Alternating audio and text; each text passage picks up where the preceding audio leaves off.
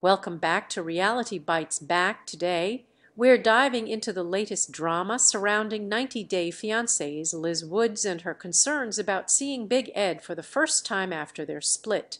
Stay tuned as we break down all the emotional details and speculate on what this reunion could mean for the future of this reality TV couple. 90 Day Fiancé star Elizabeth Liz Woods expressed concerns about seeing ex-Ed Big Ed Brown for the first time since she moved out of his home after he called off their wedding. "I don't know how it's going to be," Liz, 30, told a friend as she drove to Ed's house in a teaser clip for the Sunday, June 9 episode of 90 Day Fiancé, Happily Ever After, which was shared by People. "I just want my stuff. I'm really nervous." After noting that Ed, 58, is not an easy person to love by any King means, Liz insisted that she did love him. "I don't want to see him," she continued as she held back tears. However, her friend was supportive and reassured her, "You got this." The clip continued with Liz elaborating on her concerns in a confessional. "I know there's still going to be some type of hurt when I see him, and I don't want to backtrack," she told the cameras. "I'm very angry, I'm very nauseous, like I don't want to feel anything towards him. I'm scared for what the outcome is going to be," the TLC personality added.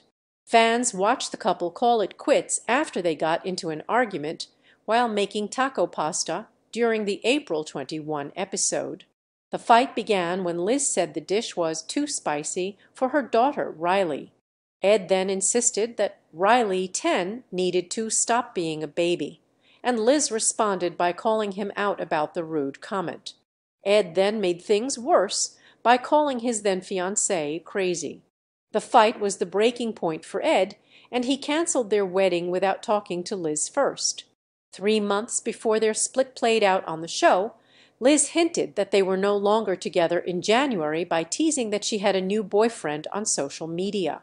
Meanwhile, Ed also seemingly confirmed that they broke up when he said he met someone new while attending the 2024 BIGO Awards in Las Vegas that same month.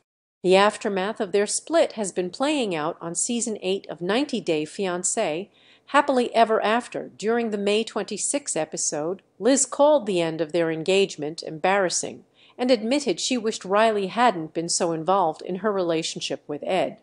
"I would have never done this. I would have never done any of this. I feel like the worst mom ever. I don't even have a home for my kid right now," she said during a phone call. Have a tip? Send it to us. Email Reality Bites back at contact@intouchweekly.com.